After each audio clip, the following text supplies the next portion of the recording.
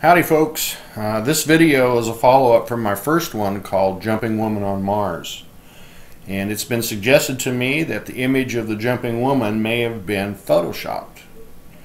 That's a fair enough bit of skepticism. We all know how important skepticism is, especially when you're viewing a photo of the first ever obvious alien. Make no mistake, this image is of a real alien.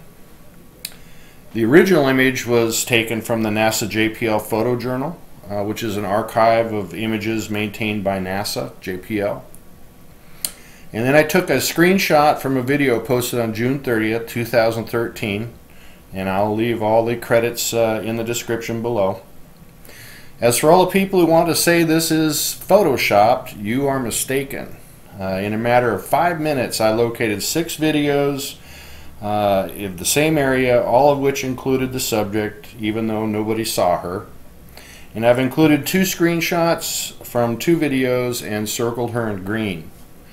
I did not enlarge or really spend any time trying to enhance these 2 images. The point is, if you want to find out for yourself, the images are readily available if you want to look and vet this out yourself.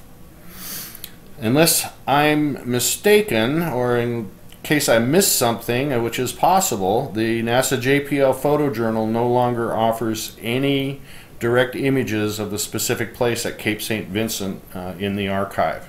And no surprise there. So seriously folks, pause the video and take a long, close look. Because as I said, this is a first, the real deal. Search this area and see for yourself. You know where she is now. You can find her. I'm proud to be the one to present you with your first obvious aliens. So when you pause the video, say hello to your first alien. Thanks again for watching. I have more stuff coming that will blow your mind, I promise you. I'm still recovering from my blown up mind.